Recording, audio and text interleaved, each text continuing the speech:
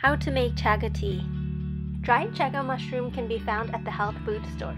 Where I live, in Ontario, Canada, you can actually forage your own if you know what to look for. Choose about 4 to 5 chunks. I make about 1 liter each time, and chunks can be used about 5 times. Once the chunks have been wet or used, store them in the freezer, otherwise they'll go moldy.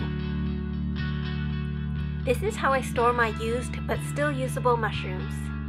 I made a label that has the numbers 1 to 5 written on it. Each number represents how many liters I've made, and it shows me how many times I can still reuse the chaga. Here you can see that I've made 3 liters and I can still make 2 more. Since I'm going on vacation soon, I'm just going to make the remaining 2 liters and store it in the fridge.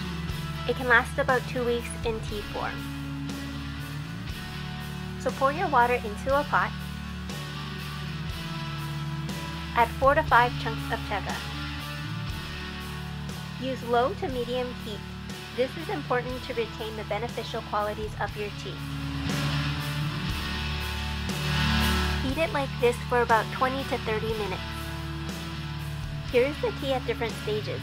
Since this is technically my 4th and 5th brew, I had to keep it on the stove for longer to achieve this rich, dark brown color. It took me about 1 hour to get to this point. Then you can drink it as is or add your favorite natural sweetener. Chaga tea is said to support the immune system and be a strong antioxidant. It lowers blood sugar, and it's a source of healthy plant sterols to lower bad cholesterol. That's all for now. Please subscribe to my channel if you like what you see, and comment below to let me know what other videos you'd like to see. Thanks for watching!